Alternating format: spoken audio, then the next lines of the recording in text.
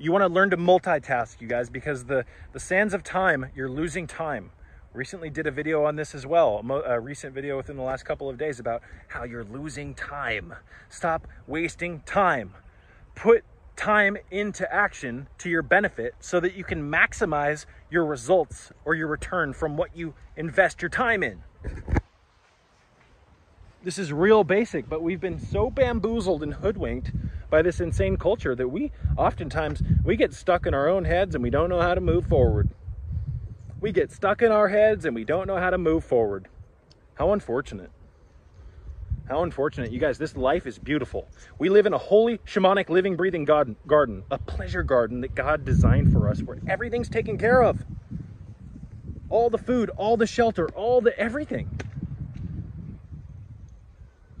But this mechanized matrix has been thrown down here into the natural Garden of Eden like some type of Martian invasion, and we learn to identify with the world. I'm not talking about the world like the trees you see behind me and the grass, the natural things. I'm talking about the synthetic, demonic, Satan system, the world. What did Christ tell you? Be in the world, but not of it. What do you think he means by that? You've got to learn to reject the world. You've got to learn to reject worldly knowledge, priory knowledge, things that are just, the world operates on priory knowledge and theories. Theories. Like the theory that you came from an ape.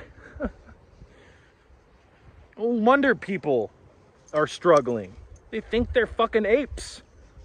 And I know that a lot of people are going to have a problem with the fact that I don't buy into mainstream evolution theory. Again, theory. Theory. Excuse me. Theory. Like the Big Bang Theory. You invest all of your belief in theories. Why? Why shape your worldview based on things that aren't facts? They're agreed upon opinions by the bigwigs, right? And more often than not, those bigwigs have a financial bias towards promoting something. Remember, if they can alter or change your belief about your origins, they've got you by the balls. Do you not understand that?